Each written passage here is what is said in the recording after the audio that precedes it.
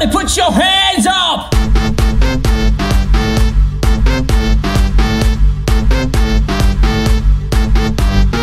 For all of you guys that have been watching my channel for the last over a year and a half, you're probably liking my content, but you're wondering, what the heck is going on? Of course, it's easy to comprehend that this channel is about an odd kid when I'm directly speaking to you guys, but when we get into more of the indirect side of this channel, where I'm telling stories through skits and little things with my action figures and stuff, you guys might just be confused. It actually starts way back in the first Spider-Man Captain America stop motion, where you see my character's first encounter with experiencing this kind of communication with an inanimate object.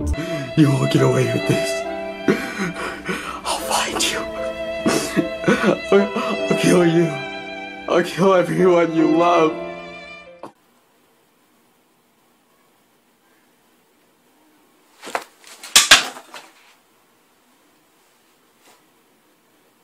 Where we move from reality back to the fiction world, where you see me recording this set and me freaking out because what's happening on set is actually happening in real life. So it starts off all as according to plan until Superman directly talks to me, and my character, of course, kind of freaks out. And we all know that action figures talking is not normal unless it's Toy Story. So let's put that aside for a second and move to our first actual series, where I start off directly talking to you guys as an audience, but then I move in to more of an indirect speech because I completely lose it, and that of course is the Spider series. As a young kid speaking to you guys about my experience with spiders and how I think that these spiders are out to attack the world, and of course you guys are thinking that this is a joke because this is all entertainment, but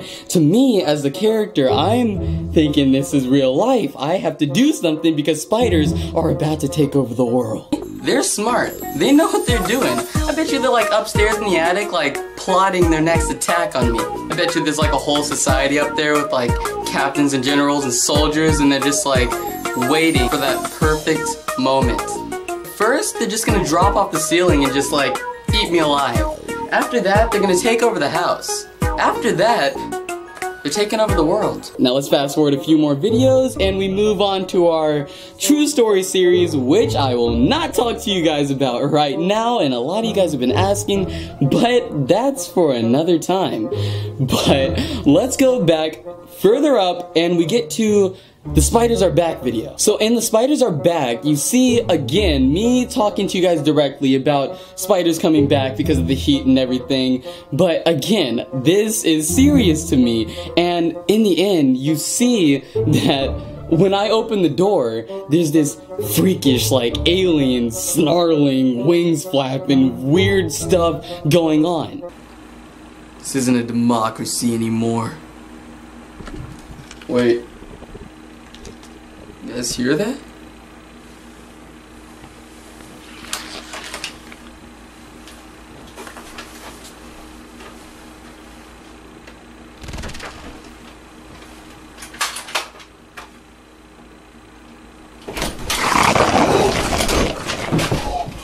Guys, we gotta go. We gotta go. Hey, leave everything behind. Remember what I said. Just remember what And to me, this stuff is actually happening, so I warn you guys to run away. But of course, you guys, this is only entertainment, right? Then we push on a little more forward to where my character doesn't speak to you guys anymore. This is the video, If The Walking Dead Was a Kid's Show. This was actually part 3 to the Spider series. This is what happened after the spiders attacked. The first time. Do something. I am doing something. I'm keeping this group together. Alive. And I've been doing that all along, no matter what. I didn't ask for this. I killed my best friend for you people, for Christ's sake.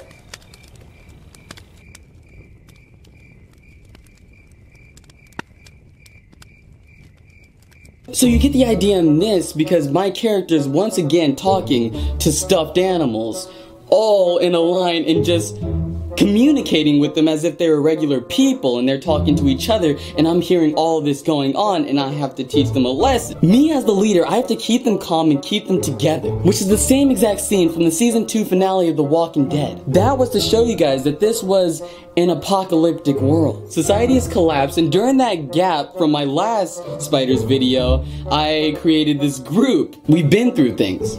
We're all just working together to survive. You get to see how my character grows and becomes more aggressive in this world. Put the gun down. Let's go. I can't go back! Put the gun down! But this world is completely different from the real world. Because between each gap, those aren't day gaps. Those are month gaps. Those are the actual gaps that I'm taking in real life. Meaning, when I don't post another Spiders video for 8 months, 8 months has passed in the Spiders series.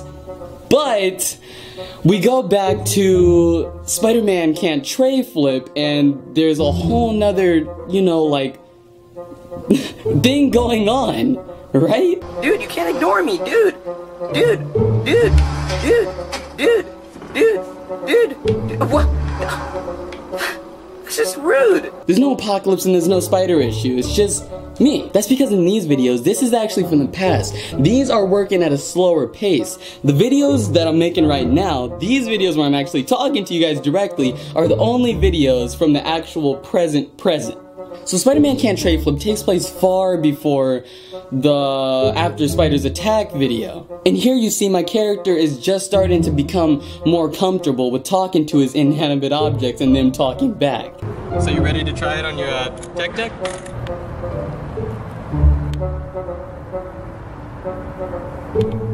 Don't make fun of my board, dude!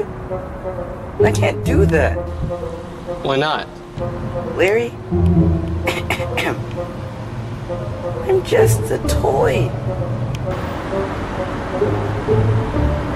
But this is reality.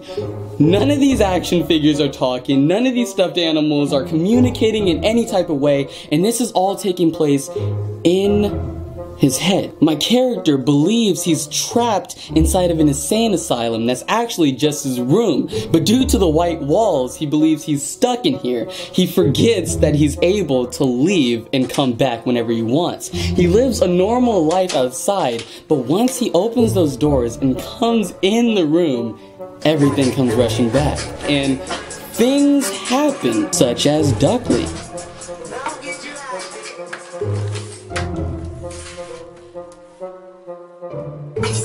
We all know that my character Larry made that video himself, but he just forgot he did it. He doesn't understand he's crazy. He's talking to himself. These voices aren't real. That is not a real gun. That's a Nerf gun. But it still plays a role as a real gun in his head. And the madness continues. Yeah, that's pretty much it. I just wanted to tell you how things were actually supposed to be working on this channel. But anyway, with all that said and done, you guys should really follow me on Instagram, because I have been posting more frequently on a lot of stuff that I do outside of YouTube and behind the scenes projects that you guys can't see on this channel. A lot of photography stuff too, but anyway, follow me on Instagram, and also go next to the subscribe button and click my notifications, because you guys know I'm not posting on Tuesdays and I'm hardly posting on Sundays, and I'm just posting on random days now, so that won't change until I make a new intro, which will just say like something like new videos weekly instead of an actual day, because I just can't keep up with the days, can I? But yeah, hit that notification bell and I'll see you guys sometime next week, you know what I mean? Bye.